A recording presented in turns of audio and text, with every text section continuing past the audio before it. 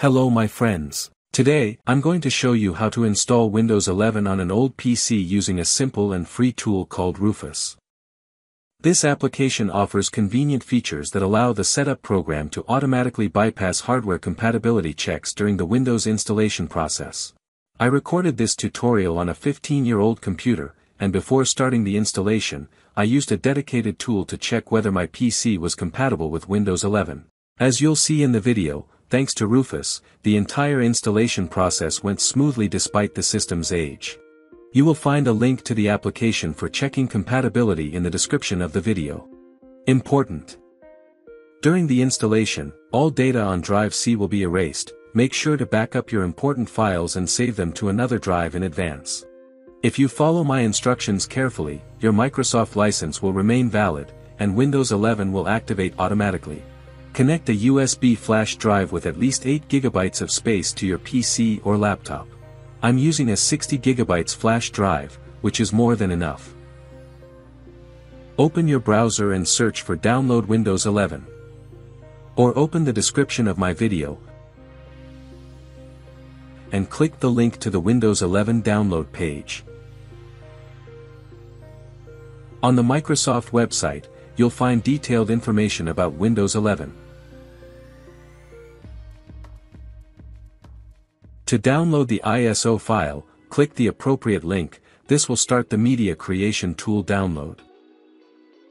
Open File Explorer, go to the Downloads folder, and double-click the app icon.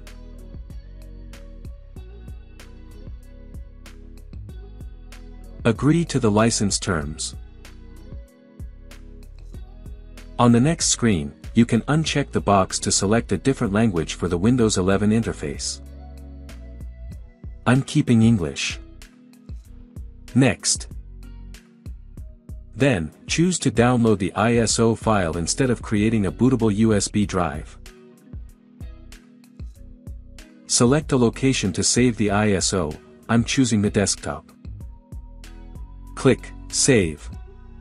The ISO file download will begin. Once it's finished, we'll continue with the tutorial. OK. The ISO file has been downloaded to the computer. Click Finish. Now, let's download Rufus. Open your browser, and type Download Rufus in the search bar.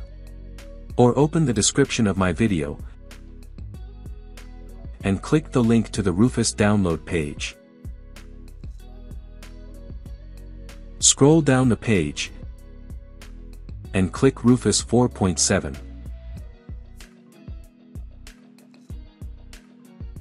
Once the file is downloaded, close the browser. Open the Downloads folder. Double-click the Rufus file to launch it. Rufus is now open. At the top, you'll see your USB flash drive has been detected, and we're going to turn it into a Windows 11 installer. Click the Select button, and find your ISO file. In my case, it's on the desktop. Click Open. Leave the default settings.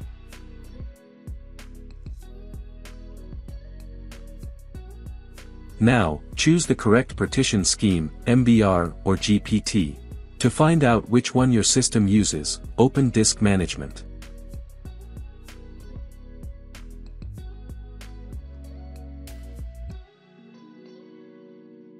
Right-click on Drive C and select Properties. Go to the Volumes tab. Here you'll see if it's MBR or GPT.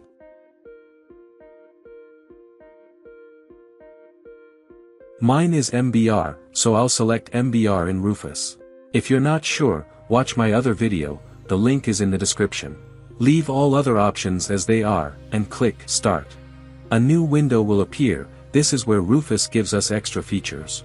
You can disable TPM check, secure boot, and the 4 GB RAM requirement. You can also remove the Microsoft account requirement, and I'm keeping that option checked, because I want to create a local account during setup. Choose the options you need, click OK. A warning will appear, everything on the USB drive will be erased.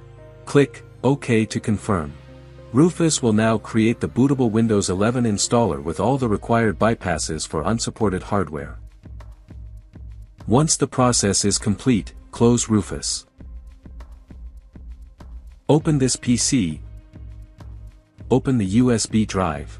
Here you will see all the files needed to install Windows 11. Now, restart your computer, and open the boot menu to begin the installation. Immediately after the start of the reboot, continuously press a certain key on the keyboard to bring up the boot menu. I pressed the F12 key, for you it could be EB, F8, F9, F11, F12, or some other key. There is no single standard and different computers may have different keys to call the boot menu. The boot menu opens, find the installation USB flash drive or DVD in the boot menu, press Enter. Here we put a tick, and click Next. The Windows installation menu is now open. We won't change anything on this screen, just click Next. Click Next again. Here we put a tick, and click Next. Now you'll be asked to enter a product key. Since I previously had Windows 10 installed on this computer, I don't need to enter a key. Windows 11 will activate automatically. Click I don't have a product key. If you had Windows 10 Home, select Windows 11 Home. If you had Windows 10 Pro, select Windows 11 Pro. This ensures your Microsoft license remains valid. In my case, I had Windows 10 Pro, so I'm choosing Windows 11 Pro. Click Next. Accept the license terms. Now we see all the partitions and drives connected to the system. Here, I have the old Windows partition, along with 4 smaller system partitions. To install Windows 11 properly, all of these partitions need to be deleted. Select each one, and click Delete.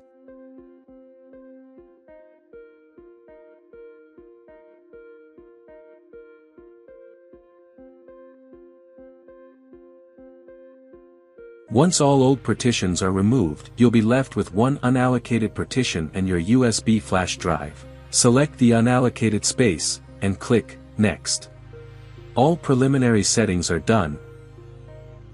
Click Install, and the installation of Windows 11 will begin immediately. You don't need to do anything for a while, just relax and enjoy a cup of coffee or tea. The computer will restart several times automatically. Please do not turn it off manually. All Windows 11 files have been downloaded, and now it's time to go through some settings. On the first screen, select your region and click Yes. Push your keyboard layout and click Yes again. On the following screen, click Skip. Thanks to Rufus, the Windows installation is much faster, and here it is, the new Windows welcomes us. We're almost done. Yes, the installation was successful, and now I have the latest version of Windows 11 on my computer. I hope everything went smoothly for you too. Now, let's take a look at the system specifications. Open Settings. Go to the System tab, and scroll down. Then click on System Information. Here, you can see details about my processor. Even though it's not officially supported by Windows 11, the installation went smoothly, and all thanks to Rufus. Now I have the new Windows 11 installed on my old computer. Let's check the activation status. Go to System,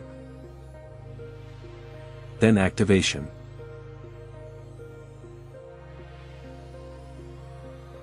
As you can see, Windows 11 is activated with my digital license. Now let's go to the Account section. At the moment, a local account is being used, and to switch to a Microsoft account, just click here, and follow the system instructions. Let's also check if Windows 11 will receive security updates on an unsupported computer. Go to Windows Update, and click Check for Updates.